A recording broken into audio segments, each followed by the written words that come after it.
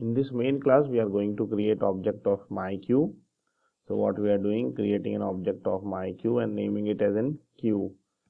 New myQ, and what we are going to enqueue the first item, Q dot enqueue 1000. Okay, we'll got the first item we have enqueued. To check whether this item is inserted or not, what we are going to print the Q size, Q dot get size. And one more thing, what we are going to do, s out. What we are going to do, Q dot peak. This will return the node. This method, peak method, will return the node. So what we'll have to print, we'll have to print the data by getting the data from that particular node. Okay, so what we'll say, we will say element at front. So now what we are going to execute, this and check the output. So this is our output. We have called the enqueue method, which haven't responded anything. Then we'll have got the size. For that we'll have one element in the list, and for this peak item 1000 is at the front.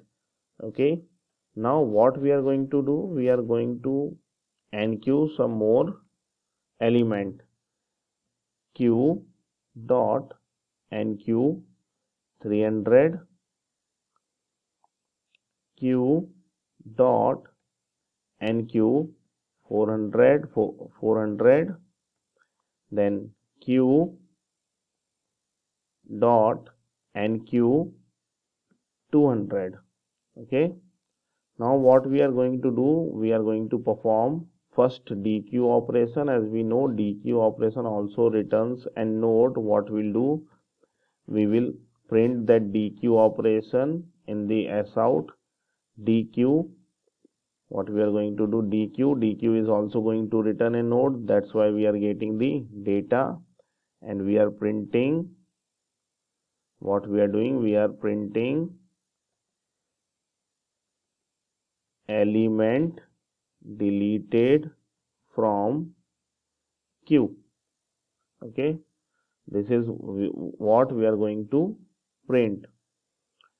Then what we are going to do, now we know we have enqueued 1000, 300, 400, 200 and dequeued one item. That means the size of list, the current size of list must be the size of list, or the size of Q is equals, and we'll get the size of Q from Q dot get size.